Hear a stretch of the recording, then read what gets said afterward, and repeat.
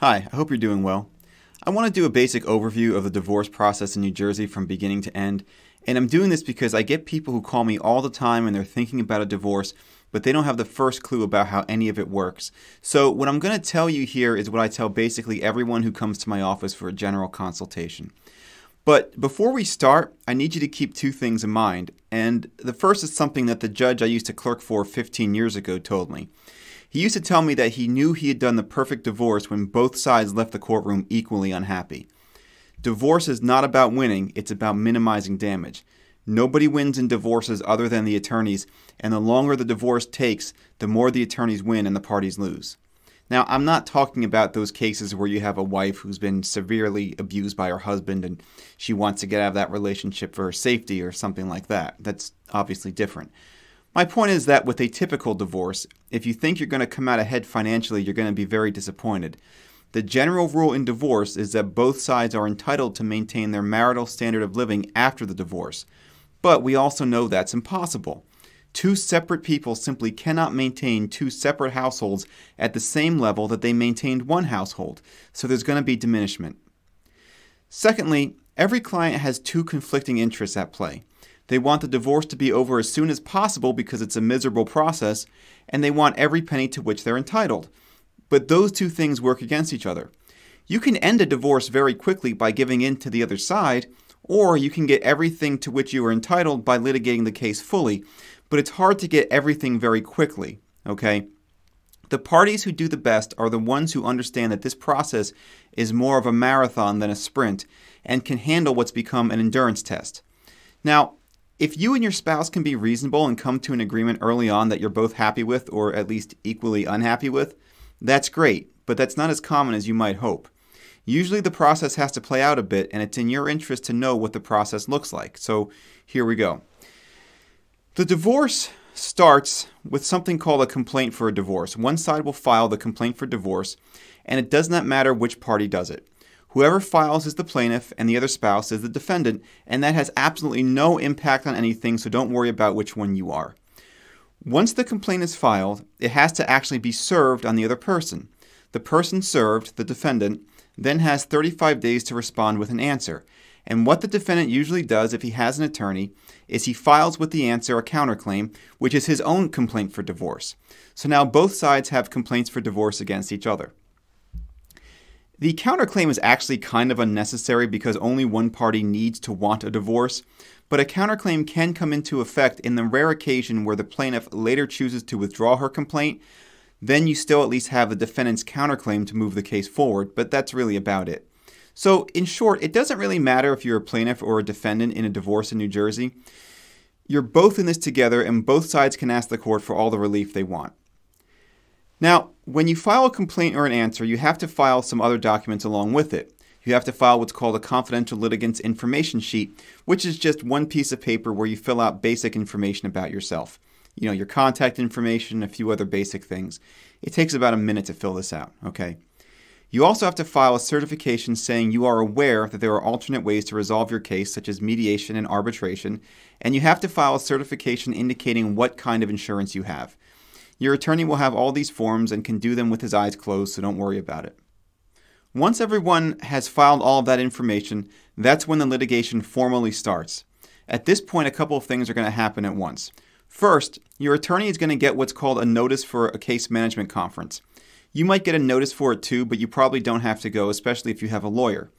A case management conference is just a court appearance where the judge and the parties work out what the discovery schedule is going to be, like when certain things have to be completed by the various parties, when the interrogatories and notices to produce have to be filed, when the case information statement is due, and I'll get to that in a second. Just know that as a practical matter, no one ever goes to the case management conferences. The attorneys just call each other ahead of time and work out their own order, fax it to the judge signs it, sends it back, and everybody gets on their way. While that is happening, or usually around the same time, if there are children involved in the divorce, the married couple is going to get a notice to go to child and parenting time mediation. This is where you and the other side sit down with a mediator from the court, who is sometimes an attorney and sometimes not, and you try to work out among yourselves what your child custody arrangement is going to be. Who's going to have primary physical custody of the child? Is it going to be a 50-50 relationship? What's the visitation schedule going to be like? And if you can work this out amicably, that's great. It's really for the best. You have to remember you're divorcing your spouse, you're not divorcing your kids.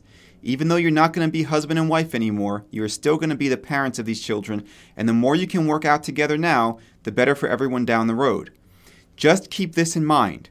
You don't have to come to an agreement at this mediation. You can choose not to come to an agreement, and your attorneys are not going to be at this mediation. This is just between the two of you and the mediator, and it's much better to not come to an agreement than to come to a bad agreement, because once that agreement becomes a court order, it's very hard to change. Whatever arrangement you ultimately come to, whether it's by mediation, whether it's done later on between yourself and your attorneys, or whether it's imposed upon you by the court at trial, that arrangement is basically going to control your relationship with your kids for as long as they are kids. Yes, it can be modified, but courts will generally not do that unless you can show a substantial change of circumstances. So if you think, well, let's just get this over with for now, and I'll take only a small amount of time with my kids for a little while just to make things go smoothly, and we can fix that later, get that out of your head. In New Jersey, the standard, if you want to change a custody and parenting time arrangement, is that you have to show a substantial change of circumstances. You can't just say, well, look, Judge, back then I just kind of agreed to this just for the sake of getting the divorce on its way, and now I want to see my kids more. That is not how this works, okay? If you want your fair share of parenting time, you need to get it up front, because you risk a fight down the road if you don't, and you'll really be at the mercy of your ex-spouse. And your ex is not going to want to give you more parenting time down the road. Once he or she finds out, that will mean reduced child support and cause more interruption in his or her new life that's now being built without you. And I've seen this get ugly, where one parent has the kids way more than the other, so that parent begins to act like the children belong to him or her, and they're just kind of sharing the children occasionally with the other parent, and they flip out when the other parent wants more time. That's not where you want to be. So the point is that if you want to spend time with your kids, and I hope you do, get as much time as you can up front, because it's very difficult to get more later on without showing a substantial change of circumstances. And maybe that's not fair, but your case is not going to the Superior Court of Fairness, it's going to the Superior Court of New Jersey. And what this means for the custody and parenting time mediation is that if you don't feel comfortable doing any of this, that's fine. Just get as far as you can with the mediator, and then say you're not comfortable signing off on anything without talking to your attorney, and go from there. That's perfectly all right. So that basically gets us through the first stage of a divorce, and now the real work begins. Once the case management order is signed, the attorneys will get into what's called the discovery process. This is a few different things. Both sides will start this by serving on the other a set of written interrogatories. These are questions that you have to answer that are going to detail your personal information and your financial information in great depth, so that everyone can figure out the basic standard of living that the parties enjoyed during the marriage, what assets there are in the marital estate to divide up, and how they should be divided, who should be paying what, that sort of thing. These interrogatories tend to be enormous. In fact, they're probably about twice as long as they need to be. Just by way of example, in a regular motor vehicle lawsuit, you'll have 25 interrogatories to answer. But in family court, in a divorce, you'll commonly get over 100, and they have all kinds of subparts. If you really added up the subparts of these things, there are probably 300 or 400 questions you have to answer, of which only a small fraction apply to you, and half the ones that do apply you won't be able to answer, and you can discuss with your attorney how best to deal with that. It's really more detail than I want to get into in this video, as I'm just trying to give you an idea of what's going to happen. Now, along with the interrogatories, you're going to be served with a notice to produce, which is going to ask for very specific documents, usually financial statements like, your tax returns, bank statements, that sort of thing. In addition to all of that, both parties are required to file what's called a CIS, a case information statement. That's a 10-page document where you're going to detail your income, your assets, your expenses, and your debts. It's supposed to present a really full financial picture of where you are. You're also going to have to attach to that your income tax returns, your W-2 statements, any sort of profit sharing statements, anything like that. Again, bank accounts, pensions, 401ks, that sort of thing. And the idea is that both sides are able to get a full financial picture of the other side. And yes, a lot of this is going to be redundant with the notices to produce and some of the interrogatories, which generally ask for more detail, most of which is superfluous. Now, here's the thing. You have to be really honest with these things, because the other side probably knows most of the answers too, and if you get caught in a lie, in addition to it being illegal, it will kill your credibility with the court. And every court in every case is trying to figure out which side is more reasonable and honest than the other, And once you're labeled as the dishonest one, it's almost impossible to shed that label, and then nothing goes your way. So honesty is always the best policy. Once the CIS and interrogatories and notices to produce are exchanged, both sides are allowed to depose the other side, in other words, take depositions. And that's when you get a court reporter and you guys meet in an attorney's office and one side asks the other under oath questions about whatever they're trying to get information on. Maybe they've hired a vocational expert to opine on what your earning capacity really is, and they're asking you questions that the expert wants answered. Or maybe you just haven't given thorough enough answers in your interrogatories and there's something they really want to get to know. To be honest with you, depositions in family cases are kind of rare. I would say 90%, if not more, of divorces don't involve this sort of thing just because of the expense of it, and it's also kind of pointless. But just know that it is an avenue available to you. Now, towards the end of the discovery period, you're probably going to get a notice to go to what's called an ESP, which stands for Early Settlement Panel. That's when you and your attorney and the other side and their attorney have to go to court, along with probably dozens of other couples, and each divorcing couple is going to be sent into a room with a panel of two other attorneys, or 2 or 3 other attorneys, who are basically mediators, and they're going to spend all of 5 minutes hearing what your case is about and what the issues are. And then they're just going to make some kind of recommendation for how they think the case should be decided. Who should get what in terms of spousal support, if anything, who should get what in terms of child support and what child custody should be, if that hasn't been decided, who should get what in terms of assets, how that should be divided, and also who should be responsible for what debts. Again, this is non-binding. You don't have to listen to or accept their recommendations, but you do have to participate in the process. And what you're going to realize at this point, if you haven't already, is that a lot of what you have to do in a divorce is just designed to wear you down and drive up your attorney's fees so that you don't wind up on the trial list and you instead settle the case and get it off the court's docket. Something like 98% of divorce cases don't go to trial, which means they wind up settling. If these cases all went to trial, we would need 50 times as many judges and 50 times as many courtrooms and 50 times as many courthouses. The system would break overnight. So what the system does is it forces you, really coerces you, into settling by dragging the process on and making you go through all these various hoops and spend all kinds of money on me. And we're not done putting you through hoops yet, because once you've gone to early settlement panel, if you haven't been able to resolve your case at that point, the court is going to force you to attend what's called economic mediation. And that's where you're going to now go to another mediator, and this one you will have to pay for. They're supposed to do 2 hours for free, but the first hour is just in preparation for the mediation, and the next hour is spent introducing everyone to the mediation process. So you're going to wind up paying for your half of this at $200 an hour, and you're going to be paying your attorney another $400 per hour, and the other side's paying their attorney as well. So this process is now costing over $1,000 per hour for everyone, and that's all coming out of the marital estate one way or another. And during this economic mediation, you're basically going to bring up the same issues you brought up at the ESP and make the same arguments and see if that gets you any closer to resolving your case.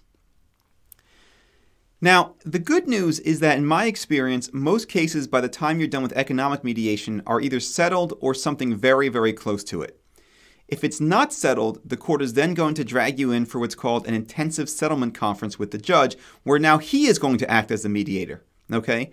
And basically the way this works, in every county it's a little bit different, but you show up to court at 9 o'clock and the judge says, okay, both sides go into the hallway with your attorneys and see what you can do and let me know when you're settled. And you're going to sit there all day and the judge is going to make you keep going back and forth and seeing what you can get done to settle the case, or if not settle the case, at least resolve some of the issues in the case so that if you do have to do a trial, you're not trying every single issue. You're just trying certain ones that you can't agree upon, which is totally fair. You can do that. But all the while, if you're not settling, the judge is threatening you with a trial date, and this is going to be very inconvenient for you. And we can argue all day long about the extent to which this sort of thing is made deliberately inconvenient, but the fact is that it's just the reality of family court. Family court has too many litigants and not enough judges, so the calendars are always overloaded, and trials take the longest, so they overload the calendar the most. Some family court hearings, like motions and other procedural things, just take a few minutes, but trials can take days. And understand this, a trial in family court is nothing like a trial in criminal law where you show up Monday morning and you impanel your jury and you do your case all day, every day until the case is resolved. That is not what family law is, okay? Family law is you have a trial date, you show up at 9 a.m. and there are 15 other cases on the list. And since you're the trial and your case is going to take the longest, you're going last. They're going to get everyone else out of the way first. And then, maybe sometime after lunch, at 2 o'clock if you're lucky, they'll call your case and maybe you'll do like an hour or so of your trial, and then the judge will say, okay, that's all I can do for today. How about you come back in another week or two? And then you show up in a week or two and you do your second hour or two of your trial, and you keep doing this until it's over and the judge makes his ruling and imposes on you and your spouse whatever final decisions he or she thinks is appropriate, which is probably very close to what you were told at the ESP and economic mediation, which probably neither of you will be happy with, and you will have spent a fortune to get there. Again, it's very rare for a divorce to end with a trial verdict, and honestly, if you hire an experienced family law attorney and the other side does too, we pretty much know what a case is worth just by reading your CIS and talking to you and maybe sitting down with everyone for a few minutes. Honestly, I can give you a ballpark estimate of what your case is worth pretty quickly, and I promise you that unless the other side is being really unreasonable, what you're going to be arguing about is probably going to be worth a lot less than what you're going to wind up paying us in fees. Now, if the other side is being unreasonable, your attorney should be making the court aware of that and creating a record of it so the court can force the other side to pay your fees if you have to go to trial needlessly. But let's say that doesn't happen and you settle your case like 98% of all other divorce litigants do. What happens then? Well, your attorney is going to draw up what's called a marital settlement agreement, which is going to outline all the various issues in your case and how you guys have decided to resolve them. You're then going to go in front of the judge to put everything through in a process that's going to take about 5 minutes. The judge isn't even going to review the marital settlement agreement. He'll just ask if you reviewed it, if this is what you want to do, if your attorney has answered all of your questions, if you're satisfied with his services, if you agree to be bound by the marital settlement agreement, and so on and so forth, and a bunch of other questions along with it. And then they'll issue the final judgment of divorce right there, and you'll go home and you'll be divorced, and that's basically it. So that's a brief overview of what the divorce process is like in New Jersey. If you'd like to discuss this in greater depth, I'd be more than happy to set up a consultation with you. Just give me a call and I'll be happy to meet with you. Good luck.